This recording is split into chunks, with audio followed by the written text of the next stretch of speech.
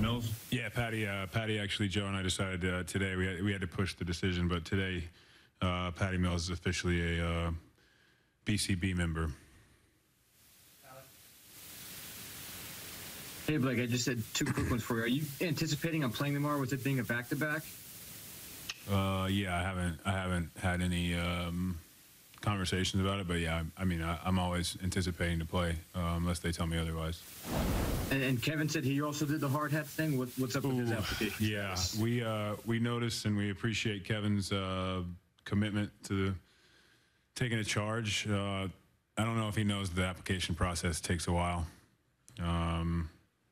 So while we do like him as a prospect, it's it's gonna be a bit of a go. He's got to jump through a few hoops before we just give it to him. There's no easy way to get into the Blue Collar Boys Club. Thanks, guys. You good? Yeah. Since they actually run tomorrow, the matchup with the Bulls, the challenges they present. Yeah, I mean, obviously they've kind of revamped. They already, at the end of the last season with Zach and Vooch, have a scoring punch there, but adding DeMar and Alonzo and